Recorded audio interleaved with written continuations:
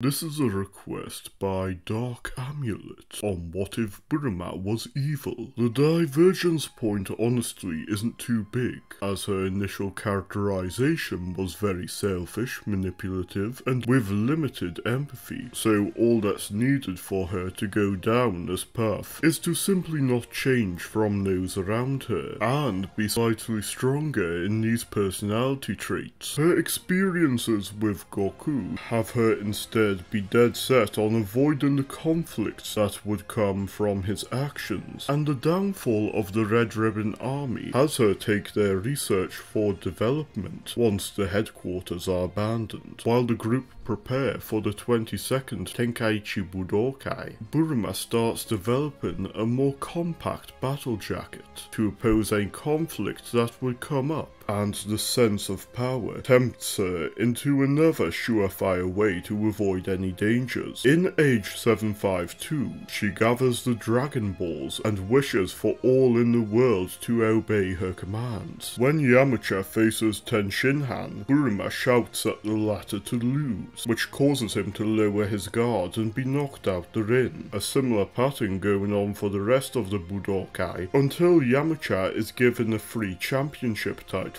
Tenshinhan then leaving with Surusenin when this cheap win has only furthered his desire to follow an assassin's path. This quicker turn of events has Kuririn avoid being slain by Tambourine. Bulma has no interest in getting involved and returns home, whereas Yamcha's leg being fine has him come with Roshi, Goku and Kuririn, Roshi not being able to stop Goku attacking the Daimao and getting injured as usual, Roshi sacrificing himself, and Kuririn having Chaozu's fate. Yamcha then takes Goku to Karinto, with her home being the Daimao's first target. Bulma confronts him with her battle jacket. Though not having improved it enough to fight him, she commands him to be her servant, which he is forced to accept. It's by this point that Goku arrives after having had the Choshinsui, and is surprised by the situation, especially once Dark thoughts about how her life has become so hectic since Goku appeared, as Bulma commands him to serve her too. When told of Shenlong's avatar being destroyed, she commands Goku to go to Karinto as a means of finding more spiritual information, which leads to him being tutored by Kami. Piccolo makes a public announcement of ceding control of the world to Bulma, whose policies focus on an increase in technological research and tributes to her, including a male harem. It's when finding out about all this that Yamcha consults Karin, who tells him of the wish Bulma has made. Having not been commanded to be loyal, Yamcha is told by Karin to be tutored by Kami in order to surpass the latter and make the wish void if she tries to command him. Sparring with Goku aids both in their progress, with them each being far stronger than normally by the time of the 23rd Tenkaichi Budokai. Meanwhile, Bulma gives Piccolo permission to prepare for the Budokai, with how it'll display the strength of those loyal to her, and give her data to improve her battle jacket.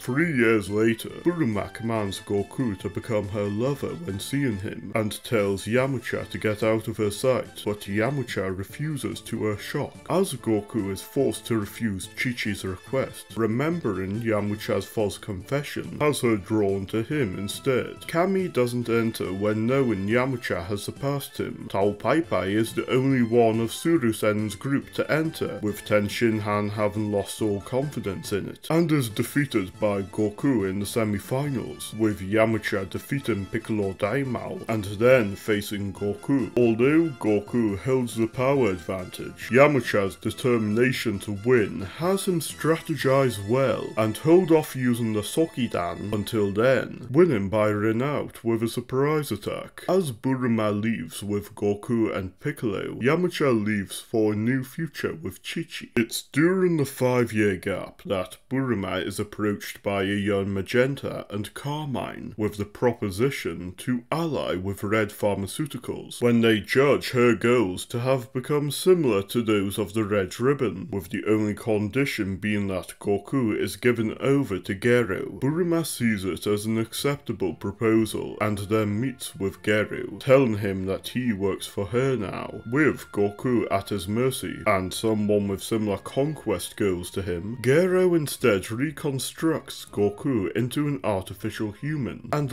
later does the same with Bulma, not installing a shutdown device in either as per Bulma's request, and vastly increasing his progress with Bulma financing his research. When Raditz arrives, he is easily overpowered and captured to become yet another of Gero's creations, Vegeta finding no interest in Earth without mention of the Dragon Balls. Bulma's hold over the Earth is thereby assured, with her and Gero planning to bring more of the universe under their Jinzo Ningen evolution ideology, also bringing the spy robot into space. With Raditz's knowledge, they quickly locate and overthrow Frieza's empire, but Ginyu launches a counterattack by stealing Goku's body, with Raditz, Gero and Bulma then disposing of him. Though being in a different body may make Goku void of the wish, he would be too conditioned at this point to rebel. It wouldn't take long for Bulma to conquer almost all the known universe, with her current power leaving nobody in her path who could resist her command, it having been strengthened in correlation with her new power. As age starts to affect him, Kami accepts his life ending after age 767, with his one solace being Piccolo's power will no longer be misused. In age 774, struggling to find any energy, with most Earthlings having been made into infinite energy type models as requested by Bulma, Babidi becomes desperate enough to start a direct fight against the Capsule Empire. Raditz would take on Babidi's group alone and be disposed of when Dabra's spit catches him off guard. Having been reconstructed, Vegeta swiftly stops Dabra and assures Bulma's supremacy. Gero would eventually make Hedor his assistant, though would be warned by Bulma to install a bomb in all of Hedor's creations to avoid him rebelling, though wouldn't place any commands on him out of respect for Gero, and seeing herself as having risen too far for him to ever change that. With not enough pure-hearted Saiyans, Beerus would quickly go back to sleep in Super's continuity. Planet Cereal would be deemed too insignificant for its population to be reconstructed en masse, with Granola using the Dragon Balls to become the strongest in the universe, using what few years he has left to overthrow Bulma's empire. It's in desperation at this one-man army that Bulma would start developing a time machine and go back a few years to wipe out Cereal's population. Her campaign would have her learn of the Cerealian Dragon Balls, but have to go back to her timeline, when Monitor takes his own life to avoid her using them. When returning to her history though, she'd find her strongest soldiers wiped out, and Hedor having used the opportunity to have the Gammas apprehend Gero before he could use the remote, with the Gammas and Granola being able to get rid of the Empress once and for all. Hedor would then work with Granola to bring stability to the universe, eventually stepping down from any leadership role when not viewing himself as worthy to rule. But countless Jinzo Ningen would have unwittingly raised Universe 7's mortal rating enough that Senor would spare it, given a hopeful future for Hedor's diligence. In a non-super scenario, Cell would eventually be released, this version holding the cells of Goku, Raditz, Piccolo Daimao, Frieza, Ginyu, and Dabra. Being treated as a side project due to long development, Gero would have been negligent enough for Hedor to compromise it by having hacked the computer to feed Cell orders to overthrow Bulma, with Cell quickly doing so after achieving a far stronger perfect form than usual due to Hedor's own involvement. As with Cell Max, Cell would then dispose of Gero when having no loyalty to him, and start a fight against all of Gero's creations to test his power, but eventually be overwhelmed due to Hedor installing the same weak point in him as Cell Max, and limiting Cell's regeneration, eventually doing what he can to keep the universe ordered in this power vacuum, the Gammas wiping out any enemy enemy Jinzo Ningen. Many of the major Jinzo Ningen, such as Goku, would go back to their usual selves without Bulma's commands. Vegeta would still be evil enough to try and rule in place of both his fallen oppressors, but the Gammas would deal with him. In the GT continuity, the lack of enough beings with Ki would cause Mew to give up on using lewd to aid Baby's growth. Instead, Mew would form an alliance with Hedor to develop Neo-Machine mutants, developing creations comparable to Super 17. Hedor would be unable to sabotage these despite his efforts, and even the Gammas would be unable to fight a swarm of them, having trained to utilize his infinite energy and Cyan biology to its limits rather than attempting to rebel. Nappa would be the one to help turn the tide and foil Mew. Nappa would then agree to work with Hedor as thanks for his grandfather having allowed him to become so strong, and being able to fight and test his limits for what would seem an endless amount of time. It's in this scenario that we see how dangerous Bulma could be. Not only could she have gone down a far darker path if she didn't grow beyond what her character traits were, but the potential of her scientific expertise with the speciality of Gyros would be something few could contend with.